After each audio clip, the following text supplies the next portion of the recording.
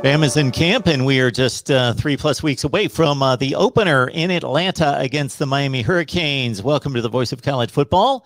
And, of course, we welcome in Stephen M. Smith of TouchdownAlabama.com, who delivers on the Crimson Tide for us on a regular basis. Stephen, how you doing today?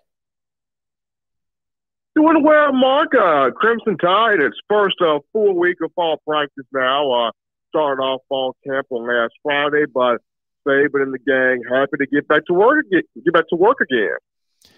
You can catch Stephen on his Monday, Wednesday, and Friday shows. In my own words, 6 Central, right here on YouTube. Stephen, you got a chance over the weekend, you and the rest of the Alabama contingent of media, to speak with Coach Saban, and on the offensive and defensive side of the balls with LaBryan and Pete Golding.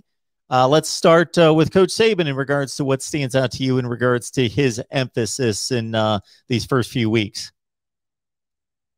Well, the first thing he talked about, Mark, was Coach Saban did lay out the injury report there, and first and foremost, defensive lineman LaBryan Ray, of whom it really doesn't matter how often you change your strength and conditioning personnel or whatever the case may be, you always are going to have maybe that one player that the injuries just so happen to find that one player. And unfortunately for Alabama, that guy is LaBryan Ray.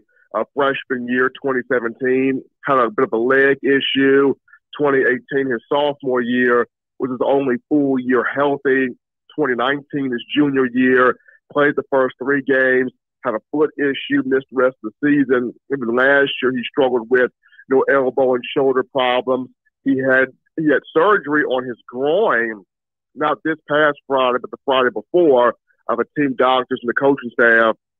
Very hopeful that they can have Ray for the opener against Miami. But LaBryan Ray has been going through just so much since he first got here as a freshman. The positive news being that Trey Sanders, Alabama running back, is close to being back to fully healthy at 100%.